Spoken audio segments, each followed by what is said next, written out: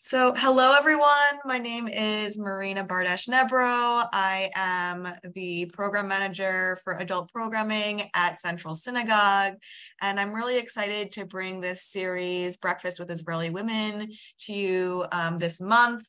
This is a series that's going to be going on every week this month in June on Wednesday mornings, where we are going to be talking to notable, interesting, exciting women in Israel who are active in the reform movement, either directly with the reform movement or are inspired by their involvement in the reform movement. This is part of our Israel at 75 programming, with the goal of ensuring that our members and our friends and anyone who tunes into Central Synagogue programming gets to meet Israelis face to face and hear their personal stories from a place of similarity. We want you to understand the intricacies of what it means to be a Reform Jew in Israel. I think we're going to learn some interesting things about the differences and the similarities of Reform identity in America and New York and in Israel. And lastly, I hope that as you listen to these conversations, ask questions at the end, make sure to ask your questions in the chat, that you'll be able to personally reflect on your own Jewish identity, your own Reform Jewish identity, and your connection to Israel and how those all intersect. So now I'm going to hand it over to Michal, our shlicha, our emissary from Israel, who helps us with all of our Israel programming here at Central Synagogue. And go for it, Michal. Thank you so much, Marina, and good morning, everyone. Good afternoon to our guest, Noah, who's joining us from Israel. My name is Michal Abramoff, and I am the shlicha, the Israeli emissary at Central Synagogue. And when I heard about this program, and I know that my predecessor, Corinne, had started this program of Breakfast with Israeli Women, we really wanted to restart it. And we had the idea of really focusing on Israeli Reform women. I personally, some of you already know, come from the Israeli Reform movement. And in the past year that I've been in Central, I've seen so many similarities and differences between being Reform in Israel and being Reform here in New York. And I figured it would be so wonderful to have this conversation, and even more wonderful that I get to invite my friend and my also former colleague, Noa Tal-El, who is here with us today. She's our first woman that we get to meet. So Noa, thank you so much for being here. I think we'll start maybe by Noa, you can introduce yourself. Tell us who you are, where are you calling from, and your what is your job? What do you do? Thank you, Michal. We miss you in Israel, but we're happy for New York and for all of you that you are working with her. So good morning, everyone. It's really an honor to be here. My name is Noa Tal-El. My mom is originally from Toronto, Canada, and she made Aliyah. Met my father from Iraq, and this is the result. I am 36 years old. I live in Jerusalem in Karem neighborhood, if you know, but on the outskirts. I am a social worker. This is my education and background, and a lot of what I do is around working with people in different variations. Today, my position at the moment is I'm the director of the Young Adult Division of the IMPJ. That's my day job. I also have to say that I have a creative side as well. So I'm a conscious movement teacher as well, and a DJ. This is general introduction. And we're going to dive into so many of these because between social worker, DJ, conscious movement, I mean, there's so much in there. But first, just to make sure, because this is going to come up a lot, IMPJ is the sort of name that we use for the Israeli Reform movement. It stands for the Israeli Movement for Progressive and Reform Judaism.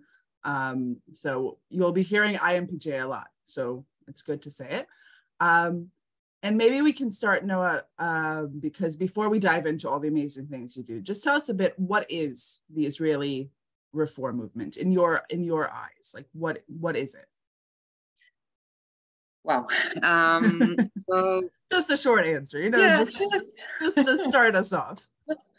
So I would really see it today as a religious movement in Israel, a progressive religious movement that has a lot of diverse programming and is very liberal. And I would say there is a lot of the DNA of the reform movement is a lot of community work. We have today, I think, 56 communities all over Israel, which is really a leap from, I think, 10 years ago, maybe even twice as much the amount of people. And I'm really building kind of the young adult movement of also people that grew up in the movement, in the youth movement, in bar mitzvah programs, and Tali education, which is Jewish education in elementary schools and in high schools. And also people that are just identifying with the liberal Jewish values that are shlichim, or people that move to Israel, olim chadashim. So I would say that it's a very, very special organization. It has many people. I think today there are 100 workers in the movement, like just to get a gist of the size. Rabbis, a lot of rabbis are part of that pool of manpower, and they have communities around them. So this is kind of what the IMPJ is, like technically, but I would say that really the depth and the identity of this movement, I feel, is very, very important in Israel these days. And in the extreme times that we live in, with extreme currents and movements of the society, we kind of hold on to liberal values and offer an alternative of Jewish identity, Jewish practice, human rights, and are very vocal about it in society. This, maybe for me, this is the reform movement. And as I said, my mom is from Toronto, and I really was raised and born in the movement in the Kol HaNeshama synagogue, if anyone knows, in Jerusalem, in the youth movement. So this is... So we'll dive into your personal story in a second. I just want to break down, because you said a lot about what is the Israeli reform movement.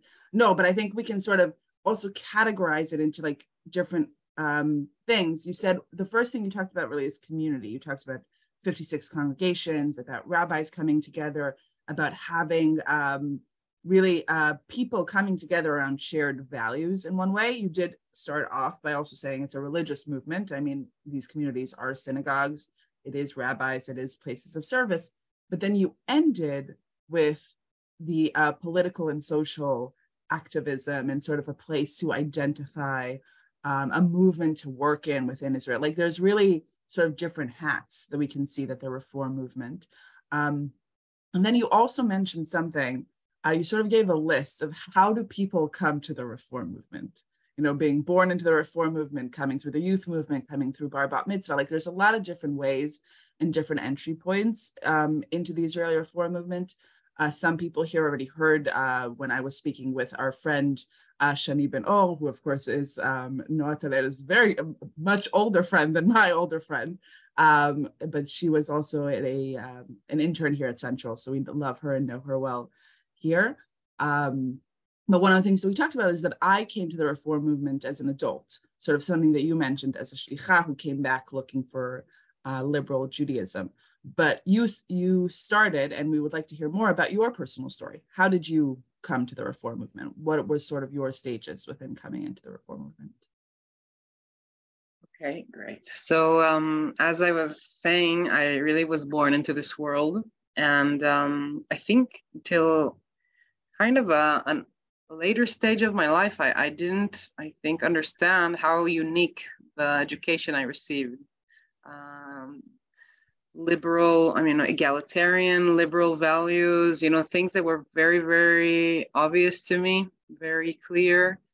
And then I think only when I went to the pre-army program up north, I met people from all over the country, and I just realized that my identity was very, very, I think maybe specific or very influenced by the education and all the experiences I received throughout my life. And actually, I have to say that I appreciated it even more, and so I went to even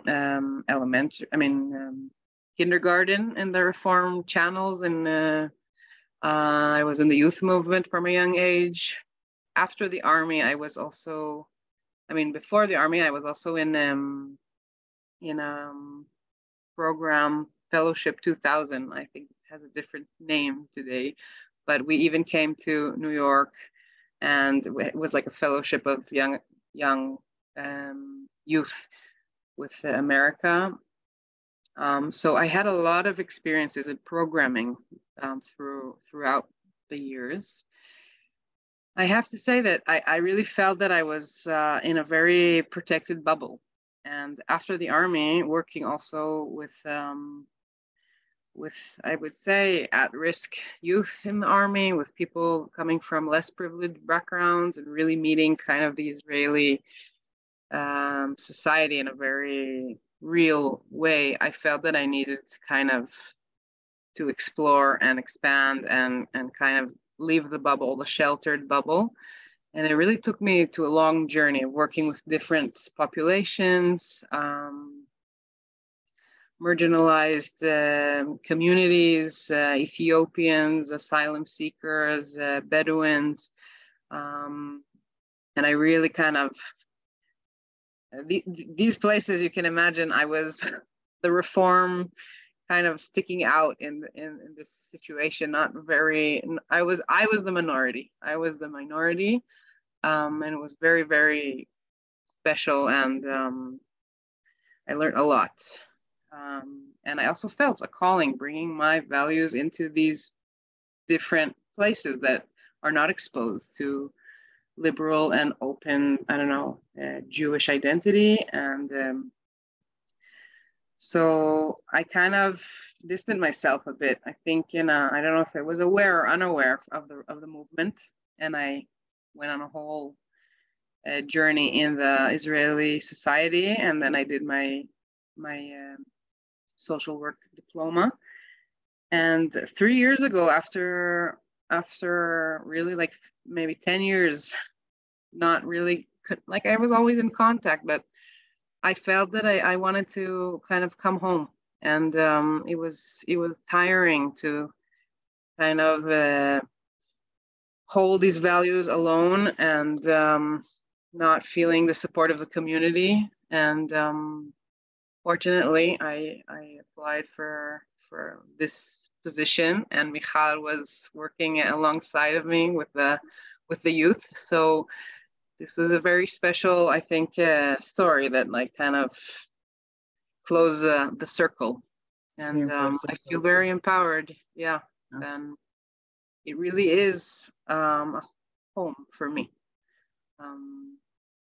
That is so fascinating. I'm sorry, I'm going to stop you, but I'm going to keep asking like different questions just because I think, and also this is our first session, and these are going to be sort of reoccurring themes, but I think we as Israelis sort of never understand that it's very different here in the States. But I mean, being a Reform Jew in Israel is being a minority. It's not the popular thing. And in general, the way that Judaism works in Israel is it's more of a scale of orthodoxy, whether you're very, very orthodox or very, very secular or somewhere in between. But in that in between, there's nothing different.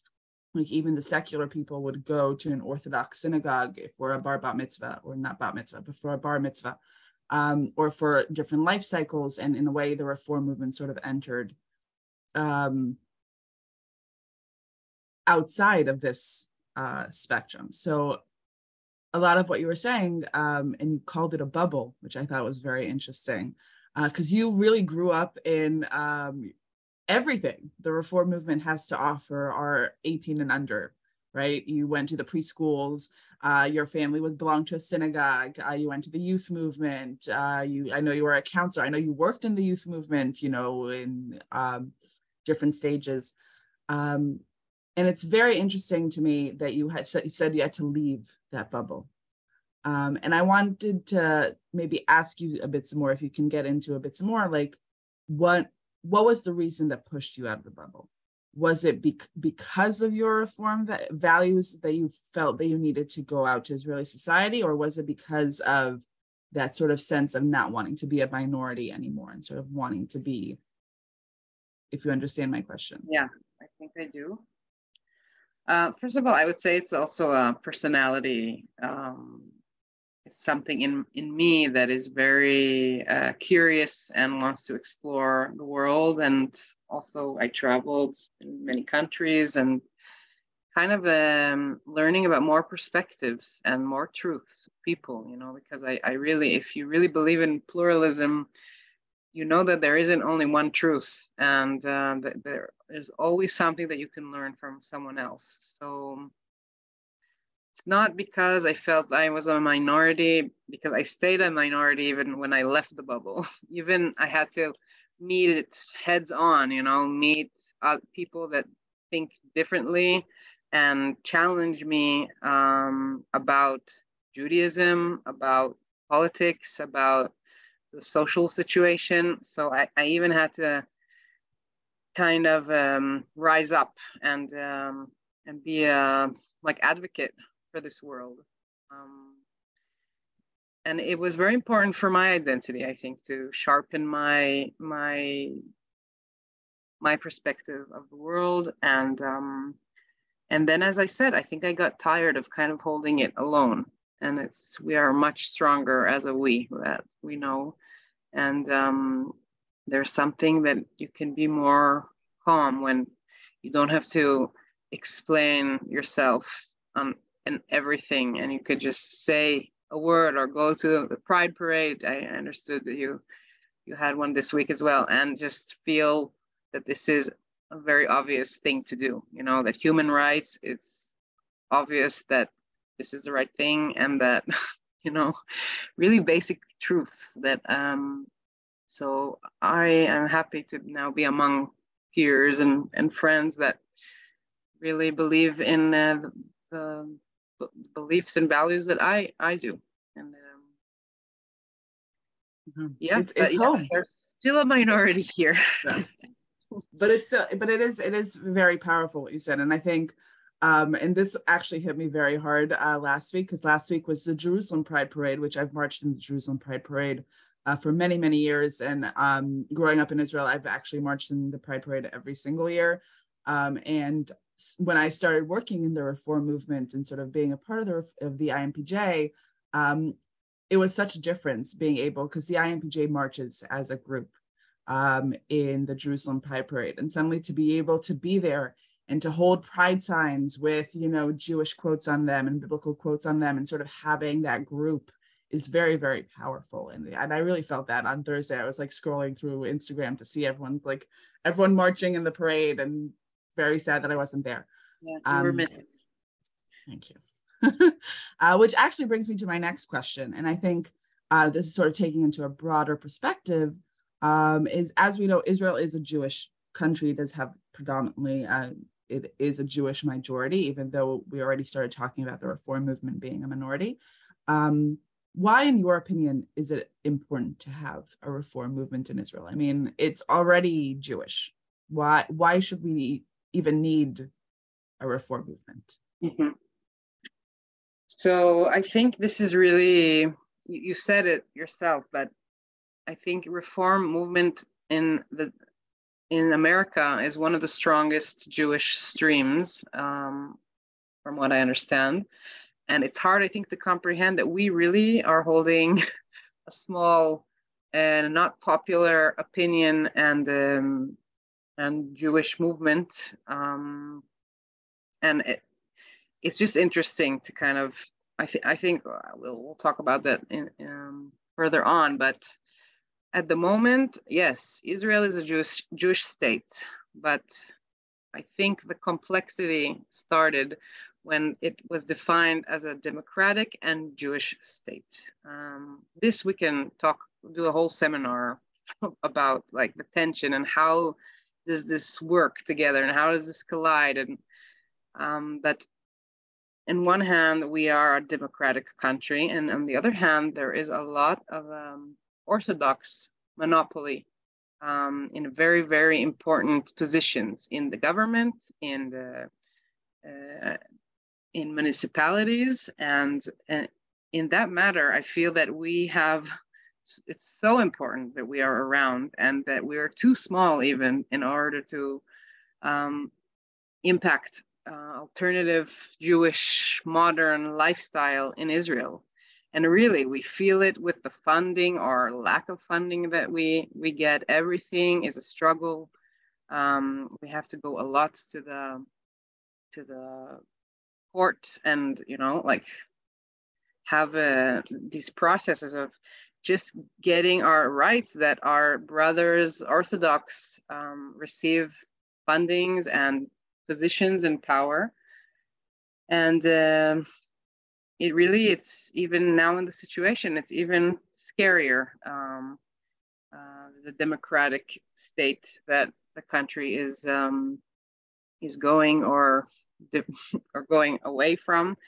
And I really feel more now I'm now 3 years in this position, and in this last year, I feel how important my position is, and how important the work that we are doing here in order to sustain this country that our forefathers and mothers like dreamt of. And we're kind of holding on to this dream and not letting this place become a extreme Orthodox fascist country. So yeah, it's very, very important that we are around, and the support also from our brothers and sisters from across the sea is super important. Even if, I don't know if you don't feel it, I'm telling you that we need your support to fight this honorable fight together, and really make sure that this Jewish state is the Jewish state that we have dreamt of. So this is my answer. So interesting, because I think when we were, Marina and I were talking about this program initially, and when we were writing these questions, we never necessarily connected it to the current situation in Israel and to the current protests. But I do know, and this is, I don't know if our audience know, I do know that the reform movement in the IMPJ is very, very active in the current protests and in the current situation. I also know, if you don't know, a lot of the protests happen on a Saturday night. And what's in Set Shabbat, and the reform movement actually organizes Havdalahs to start the protests all across the country. And I do want to sort of connect it, because you kind of connected it to your work. And I want to hear a little bit more about what your work, and then we can hear more about the other amazing stuff that you do. But you are the young adult director, and you said that especially now, it is so, so important. And I think in general, and I don't think Central feels it as much, but a lot of the synagogues in the States are also, and a lot of people in the States are very concerned about this demographic, the 20s and 30s group. How do we make sure that young people are still connected to Judaism and are still connected to the reform movement? And I think it'll be really interesting to hear just a minute or two of your work in Israel. Who are these 20s and 30s? Where do they come from? What do you do with them?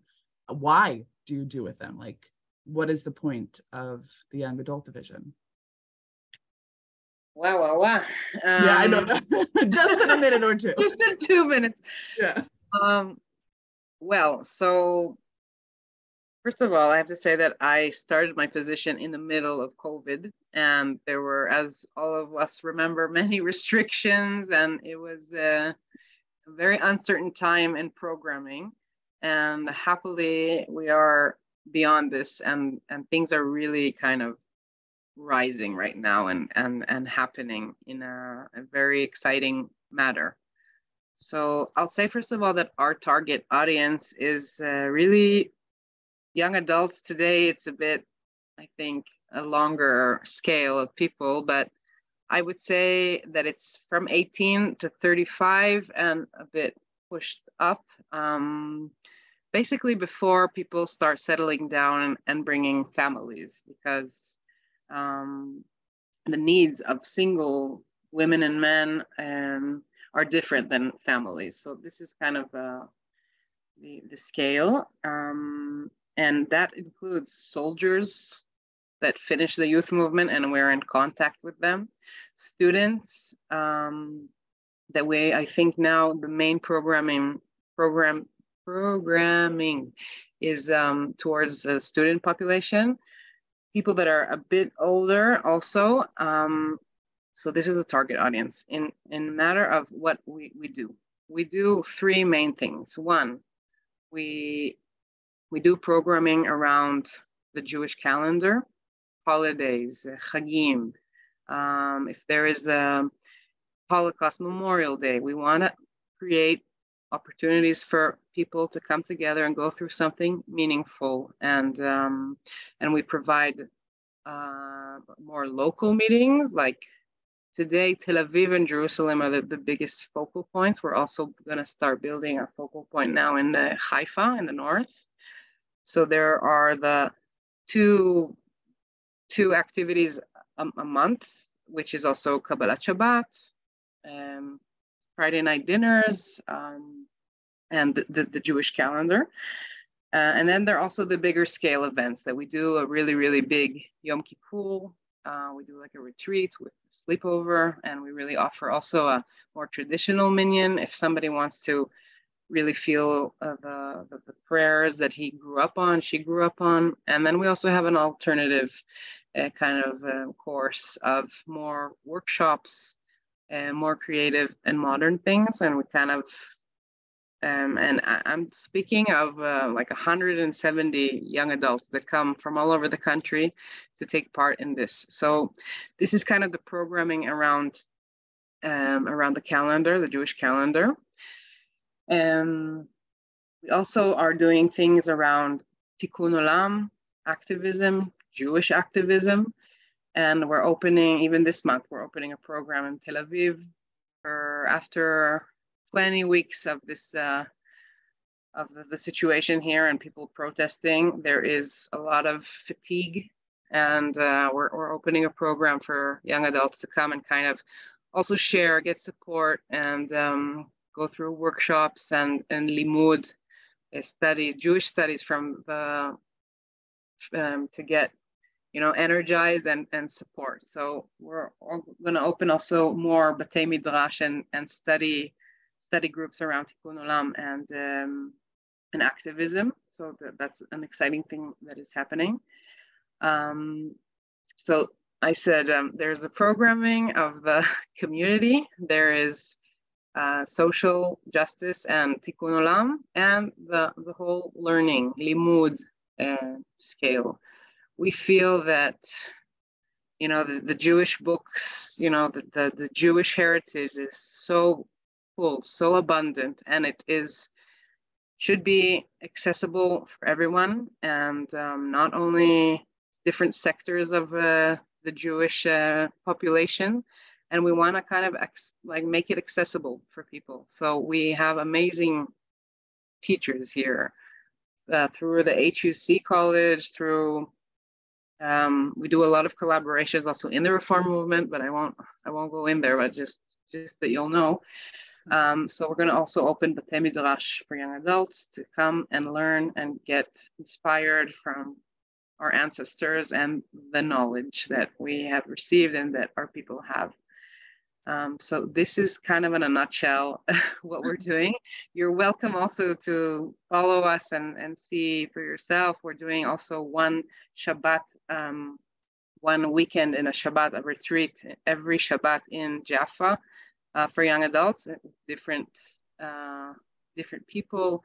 We're doing a gay Shabbat for LGBTQI young adults. Next month, we're going to do a climate weekend. So there are a lot of amazing things that are happening, and I think I'll stop here.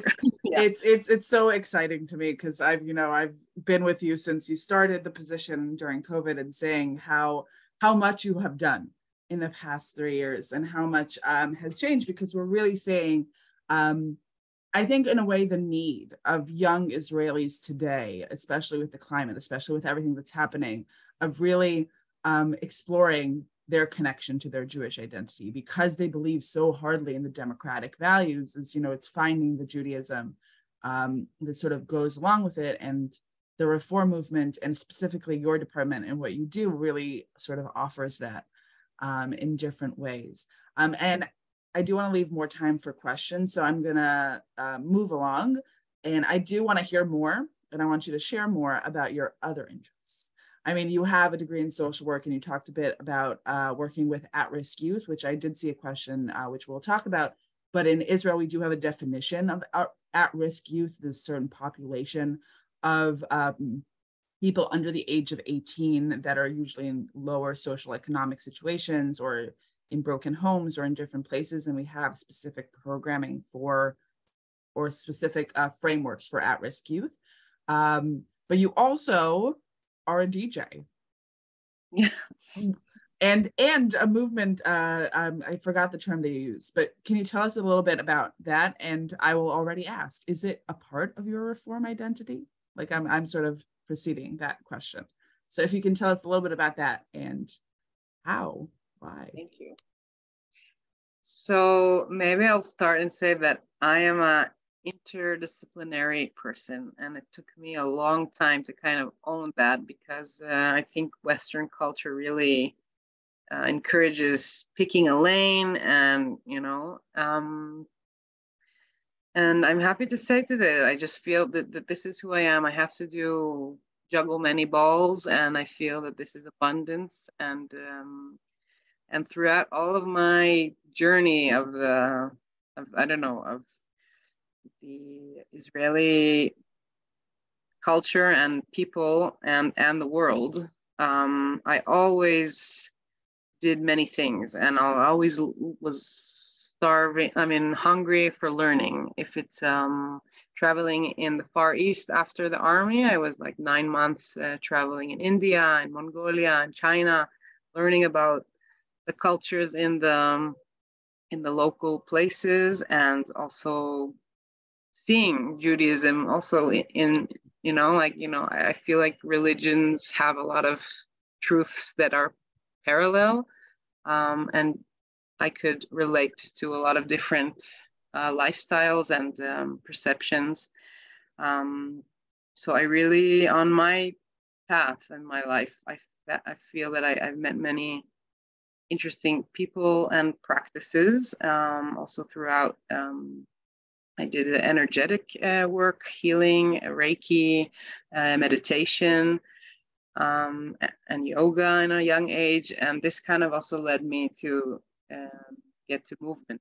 And these past years, I always danced, but I feel like movement, and specifically I teach a method that is called Azul, conscious movement. And I was exposed to this method when I was living in Italy a few years ago. I lived there for a year. I studied art, and I'm now a certified teacher, and I'm actually the only teacher in Israel teaching this method. So I'm kind of being a pioneer in this method. But I feel everything is kind of related, because I am all about people and bringing people together, and community and healing,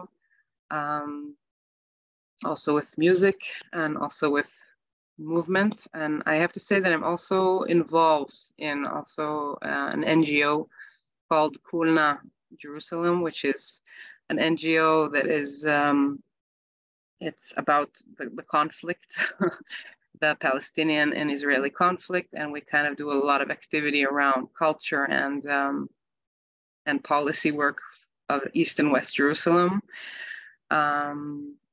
So this is also something that I dedicate my time in doing. And I kind of, for me, it feels very coherent, all these different worlds. And I kind of am integrating more and more. I'm doing activities for the young adults, also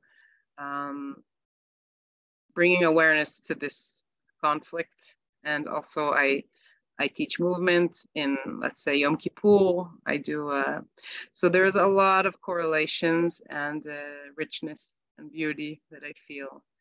And being a social worker, I think maybe a lot of people here can resonate when you only give and you're kind of a vessel for others, and you are sometimes a bit passive and just absorbing, I felt that it took a toll on me, and kind of finding my creative outlet was really, I feel, something that gave me energy and sustainability, and giving and receiving kind of is a much more balanced thing in my world today. So yeah, if this resonates with anyone, I really encourage you to find the outlets of self-care, and at the end of the day, it, I think, resonates more in the world, and you can offer more. So I'm very happy that I'm doing a lot of creative work also in my job in the IMPJ. There is a lot of projects. There's a lot of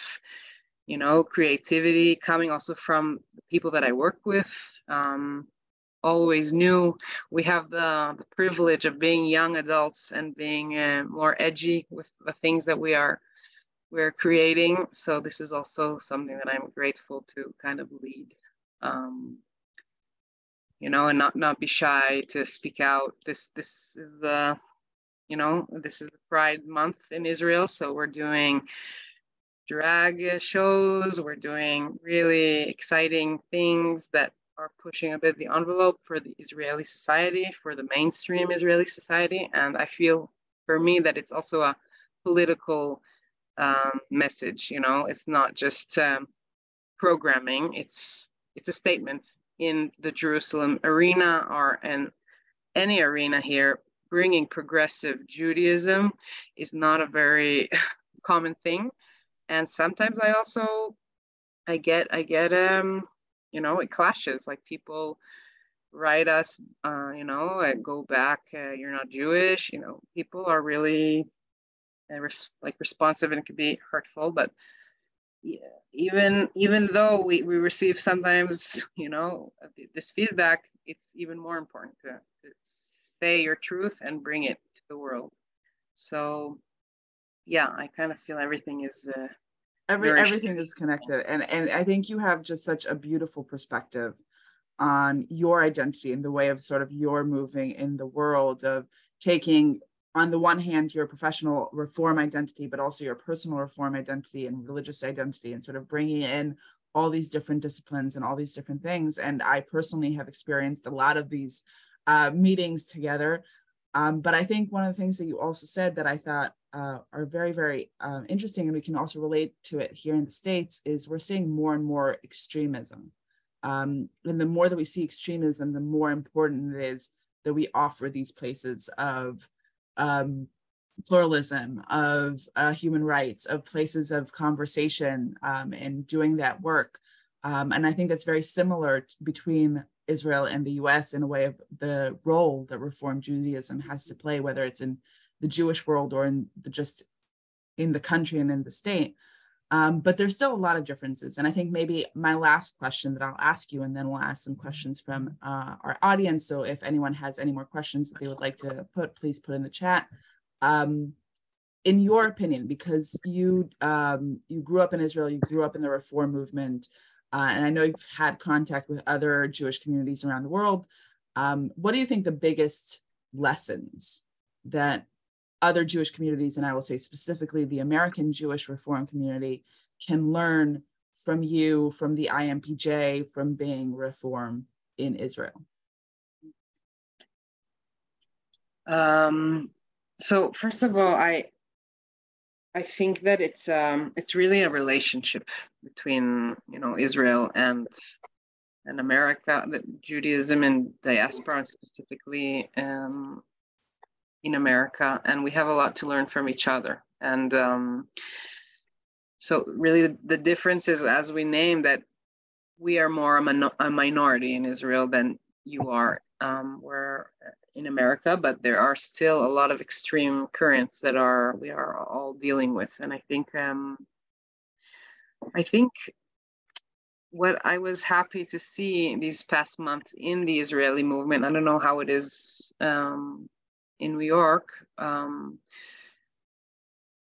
organization or the movement decided to be more vocal and take a stand, more, I would say, politically or social against what is happening in Israel right now. And I just want to I felt that it was a very brave and beautiful move. Of course, it was after discussions, and it wasn't something that was planted from the top. It was really like a conversation. But I just feel that our existence is important, and we have to remember that our truth has a place in the world, and we have to be vocal about it. And I think we need to support each other. If somebody is under attack, or if there's a sensitive time, we can also maybe apply pressure, like on policy and people that are.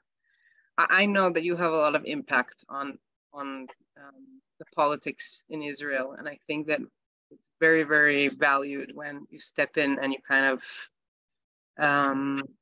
put pressure if there is something that feels not just. If it's the women of the wall, if it's certain laws that are being applied, but I feel like we can really rally and be there for each other. Another thing that I feel is interesting, I understood that there's a big issue of young adults not feeling connected to Israel or not feeling Zionist. And this is a huge topic that even this could be a whole seminar. What is Zionism today? And but I feel in Israel that people can be very liberal, modern, and Jewish and still feel patriotic and feel connected to the country. And this is something that I think we can have an exchange, really discuss, because I am anti-occupation, and I am very left-wing, but I still feel that there is a justification for the state.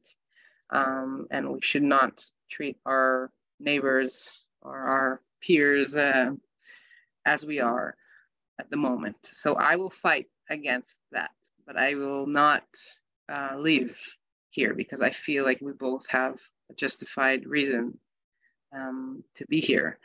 So this patriotism, or this sense of belonging, or Zionist, this is something that maybe I feel we can maybe offer to help understand maybe more.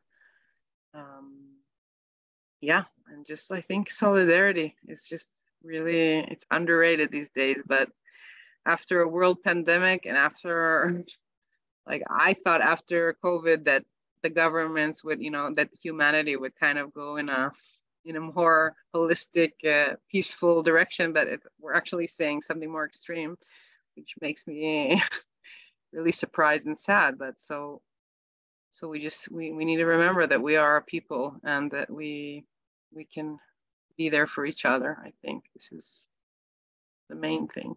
I don't know.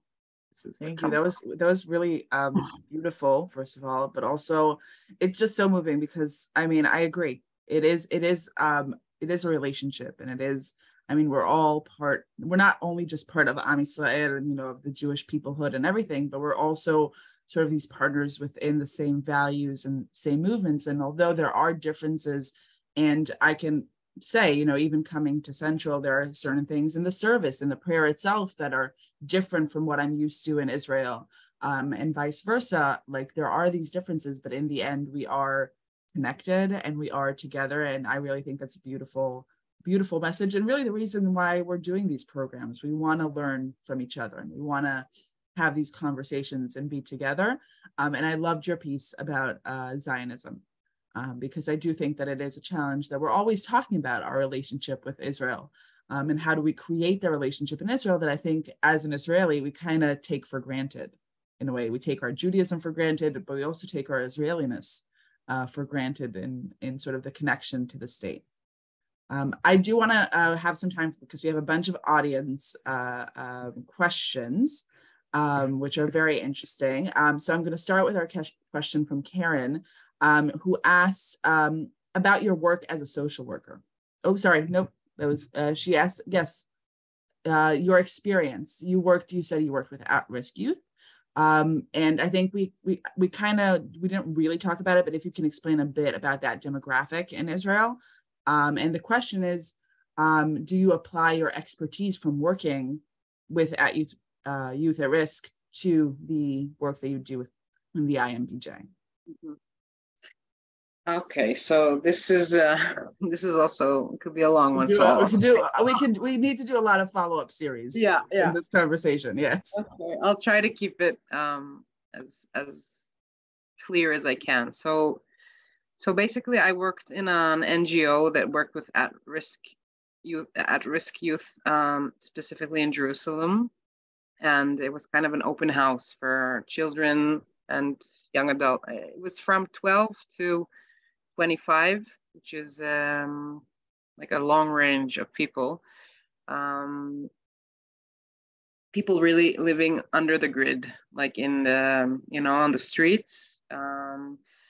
Unfortunately, substance abuse, sexual abuse. I was a lot in the court.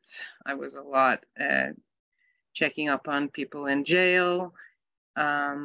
It was a very, very extreme population. And in Jerusalem, I would say what is interesting about the youth at risk, that a lot of them is a second generation for parents that chazru b'tshuva, which I don't know how to say that. Balei tshuva are people who became religious.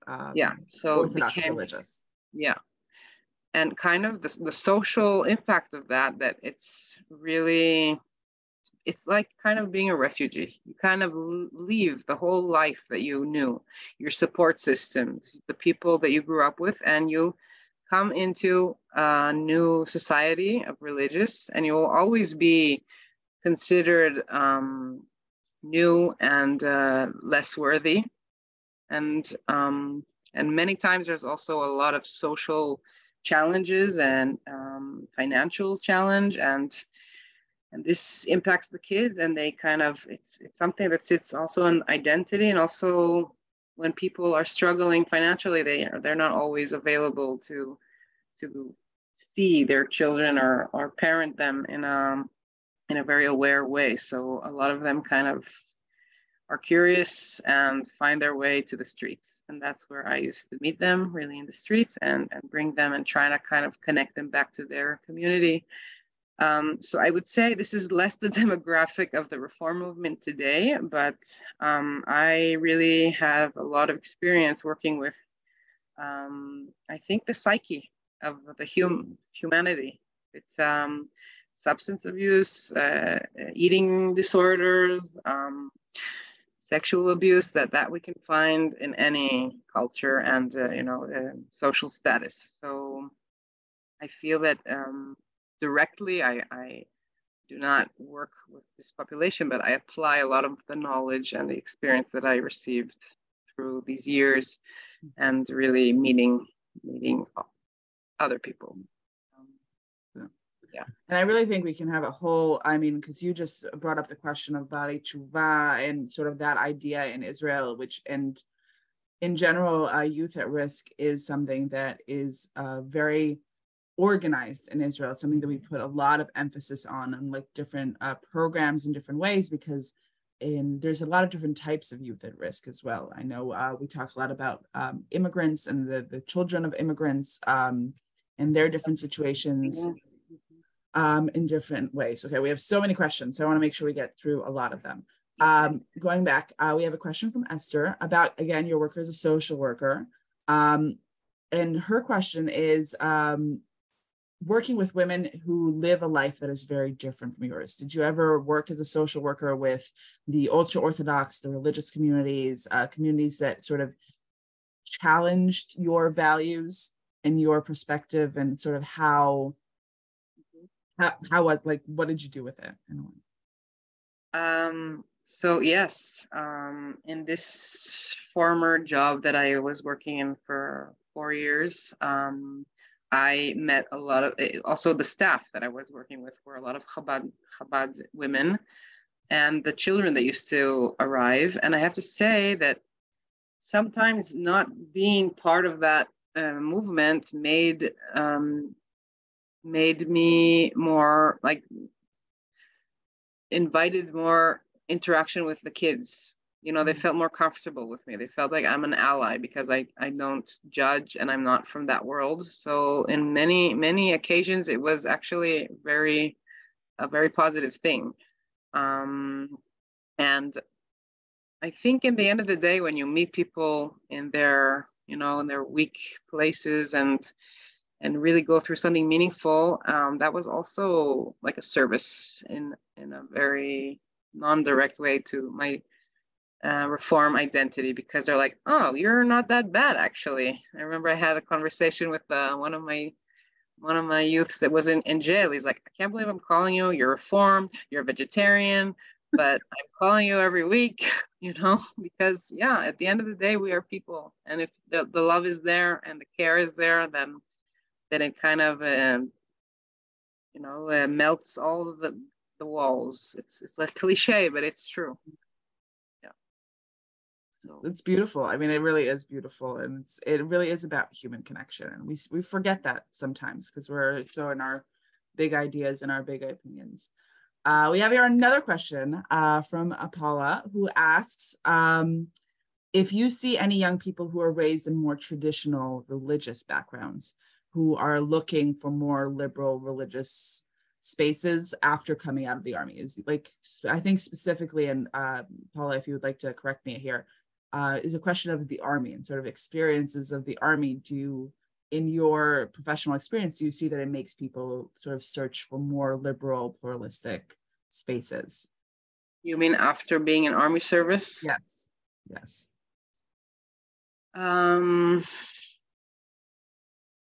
So the army is also a very orthodox organization, I have to say. And I was an officer in the education corps, so I was 3 years in army service. And the rabbis, the kosher, the people checking the mashgichim, checking that everything is kosher, everyone comes from a very orthodox background. So I actually feel that maybe the direction is the opposite. People that arrive and maybe they come from secular backgrounds, they only see one stream or one movement of Judaism, which is Orthodox, and maybe find, I don't know, meaning in that. But it's not that it's accessible in the army reform, like the reform identity. So that's really my personal opinion, but I'm not sure. And I haven't met many soldiers that came out and they're like, oh, we're looking for liberal platforms.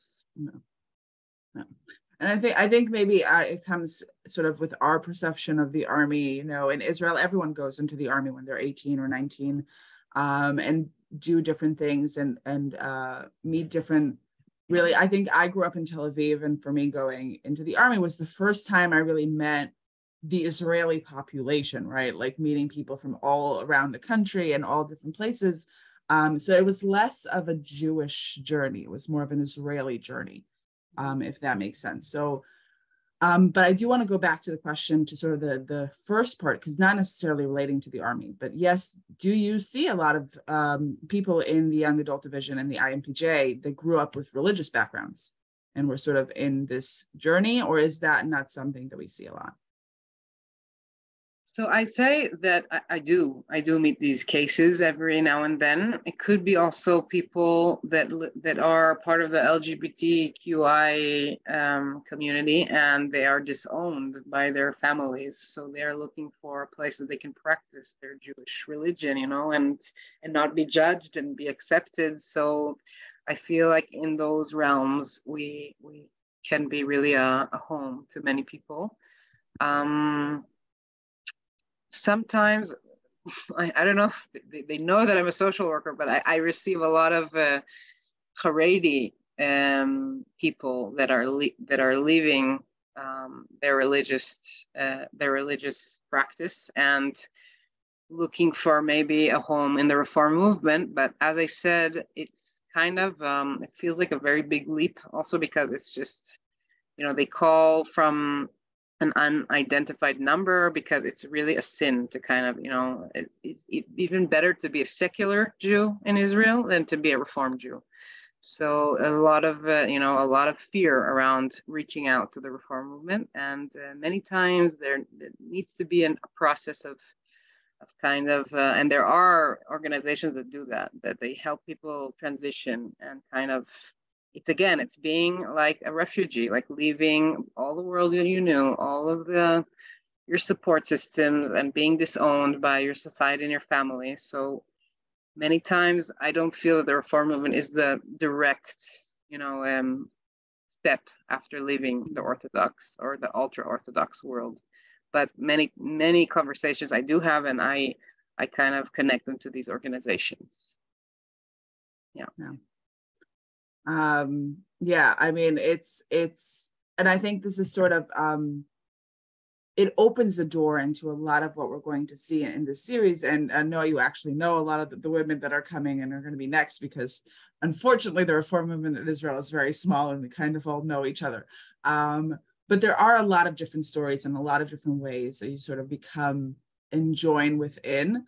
But I do think, and one of the things that you said is that the Reform movement is considered worse than being secular by the Orthodoxy in Israel. And I think that is such an interesting point of how the Reform movement, specifically in Israel, is sort of viewed. And into that, how important the work that you are doing, both in the Reform movement and outside of the Reform movement. And I think sometimes we say, just being in an Israeli space and identifying as a Reform Jew is a political activist, sort of situation, because you're bringing that voice in and having that conversation in. And I see we have a last question, but it's time for us, unfortunately, to end. I do want Vlad to just reference as a way for Jewish women to make their voices heard. Is the Reform movement a way for Jewish women to make their voices heard? I think in general, women can make their voices heard in many, many spaces, but we do know that specifically Iraq, the Israeli Reform Action Center, does do a lot of lawsuits and helping ultra-Orthodox women in their different fights for public spaces in the ultra-Orthodox world. But that is a whole, again, other seminar. And I would recommend, we have had Orly Erez Lechovsky, the director of Iraq at Central, several times, and we have some recordings of her. So I'm happy to also share that and have those conversations. But unfortunately, our time is running up. And I want to thank you so much, Noa, for coming in. I know it's your afternoon, but joining us this morning and sharing your story and sort of opening our eyes to your personal experience, but also starting our conversation within meeting the IMPJ and meeting Reform Judaism in Israel. We want to thank you so much for all the work that you do on behalf of the movement and on behalf of Reform Judaism. And of course, I want to thank Marina, my partner in this program, and Rabbi Sarah Berman from the Adult Education Department, and sort of bringing all this. I also want to thank our predecessors who created this amazing program, and what an honor it is for us to be able to continue it and bring more Israeli women to have breakfast with. We will be meeting now every Wednesday morning at 8:30, and we hope to see you all again next week. Our friend Anat Manilevich will be coming up. She actually has a similar story to Noa, but she took it in a very different direction in her professional life. So it'll be very interesting to see the differences in the similarities. So thank you all. Have a wonderful day. I could just say also thank you for everyone for listening. And I'm sorry that we couldn't answer everyone's questions. And Central Synagogue is a very, very big partner in IMPJ, and we really want to thank you for this beautiful partnership. And anything that you want to think about together, this is like an invitation to keep the conversation going. You're welcome to contact me. I can leave my information with Michal and Marina. And I just wanted to say it's been a big honor for me. So thank you for your time, and have a great, great day. Thank you. No, have a wonderful day, everyone.